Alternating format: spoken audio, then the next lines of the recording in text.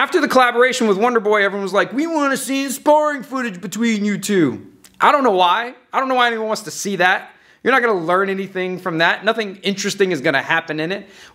I take that back, because one thing that you might learn or that might be interesting is that Stephen Wonderboy Thompson is not the nice guy that he's made out to be. There's the way the media portrays him, the whole NMF belt thing. That's not an accurate picture of who he is at all.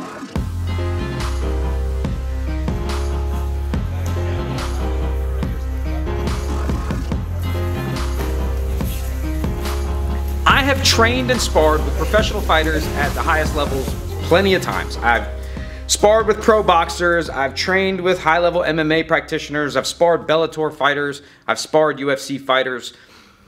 They're never amazing.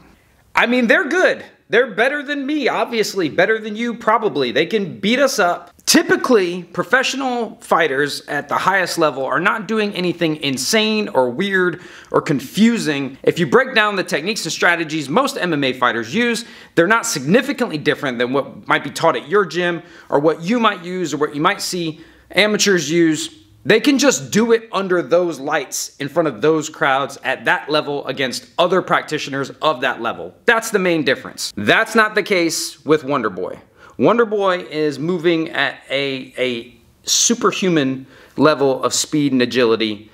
And how I know this is not because we sparred and I wasn't able to touch him. In fact, he let me touch him he let me work on my stuff many times. Let me make it absolutely clear so when you watch the sparring footage, you understand that anything you saw me do at all was because the man allowed me to do it. He permitted me to do it. He suffered me to exist. And even though I said he's not the nice guy that you think he is, the dude is actually nicer than you think he is, if that's possible. I've met lots of dudes. I know fakers and I know bullshitters when I see them.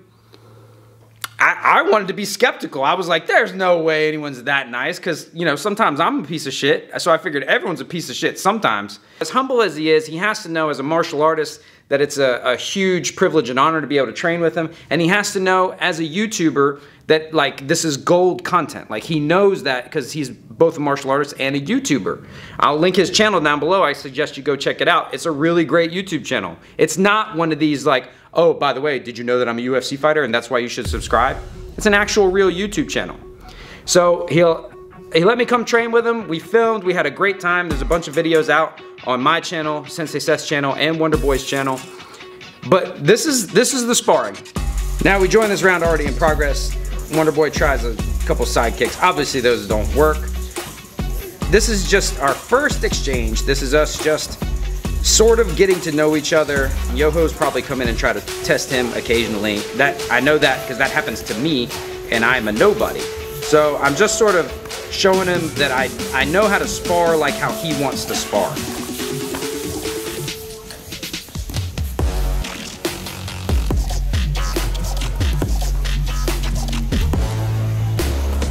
All right, so it might look like I did something there, but he stood still and allowed me to show him what I had. Don't get excited. That trick will work in your gym, but it won't work on him in real life.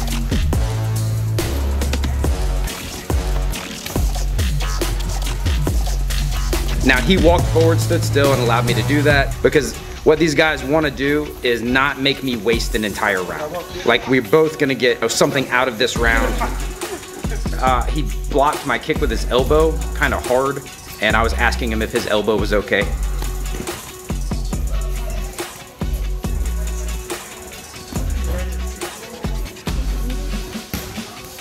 Now, any of this stuff that he's pulling in front of my face could land if he chose to land it.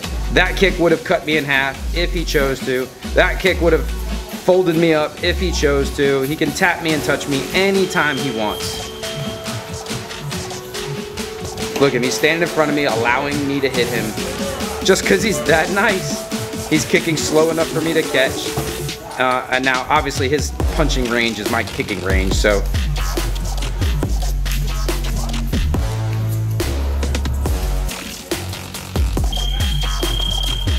Take him out, guys. Take him out.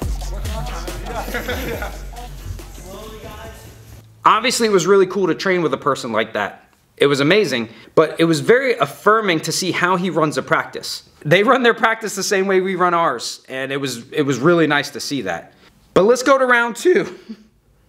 Here's Sensei Seth coming over and trying to get me to do a round with him so we can essentially take a round off because we're both out of shape. But the man himself found me and asked me to do another round, and what am I going to say, no? All right, so this should go much better. I have his timing down now. Wish we had someone with hands. No, not you. Oh boy, I wish I had somebody with hands. Don't let him say that. He's got some hands, okay? He wanted someone to work the remote for the timer. Now with this round, he gives me even more opportunities to like stand a little closer, and he trades with me more because he's already realized that I know how to control my output. I'm not going to try anything funny. And yeah, it might have worked. That one might have worked. But he's starting to move around a little bit more, and this round I think sort of more indicates what he's capable of, because like right there, that it looks, to you it looks like he kicked me and then he pulled it and stopped and I just hit him like I'm a bad sport. I didn't realize that I was already dead. He moves so quickly and touches you so lightly when he chooses to that I didn't realize what had happened. And instinctively, you know, you see a guy doing like this and you hit him. What he was actually doing is he ended up in that posture because he chose not to decapitate me. Sorry, Steven, that was my bad. Now, for better or worse, something about this environment, I find myself caught in trying to do things the way they do them. Doesn't always work out. Oh God, that was there, bro. That was that. Your foot whipped by my hand. That was great. Typical wisdom that I would normally apply is if someone's hypermobile, I want to sit down and slow it down. But something about this situation just made me think like I wanted to do karate.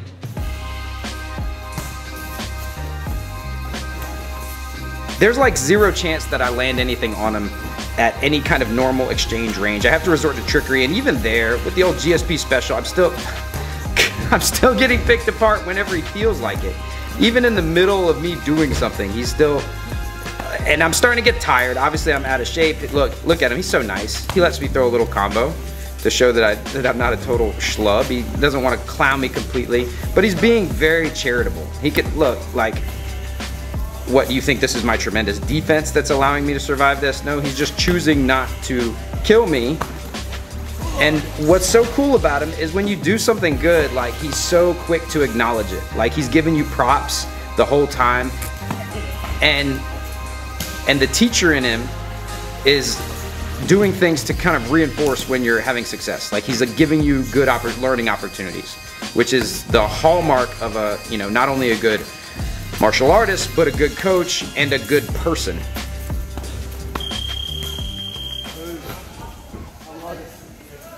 I love it. Yeah, I think that went well. Guy that can go, if I like your karate guy, if I like a Muay Thai guy, right? Throwing kicks, throwing side kicks. No, I did not. Touch side kicks. I did not. Yeah, he did. Yeah, he did. I did not do that. I saw it happen.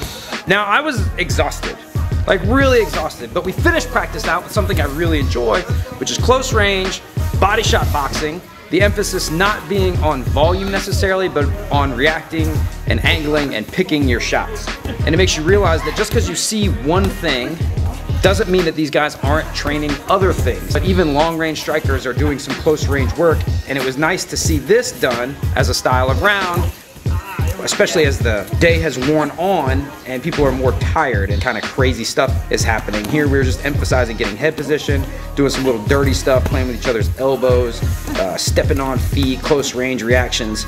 You know, I like this kind of stuff, and it's a good productive opportunity for us both to train and practice and exchange and both get work in that's valuable. Maybe, hopefully. Hopefully, Wonderboy, you got something out of this. I did some little dirty trickery, like, yeah, little tricks like that. That's the only time I ever felt like I could do anything that would be of value. you know, in this environment. Like, as far as bouncing around and doing all that karate stuff. Now, this style of practice you might think has like limited value, but if you watch fights, sometimes they end up like this. Like, this happens.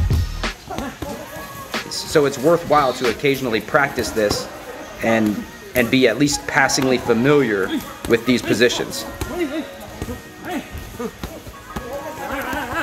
And now, again, I mean no disrespect, but I was just so done. Like, I didn't even realize that Wonderboy's going in for a hug, and I'm like, oh yeah, okay, yeah, sure, okay. The man. So that's what it looks like. Wonderboy is very gracious by allowing me to even move at all during those rounds. I understand he doesn't want to make me like look bad on my channel, but he could have easily destroyed me and cut me in half within 1.5 seconds of the round starting anytime he wanted.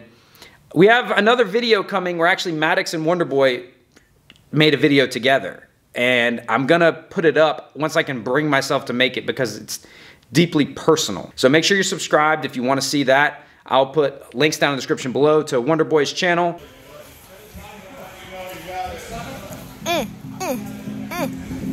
That's how I felt. I felt like how you feel when you spar with me. Oh, yeah.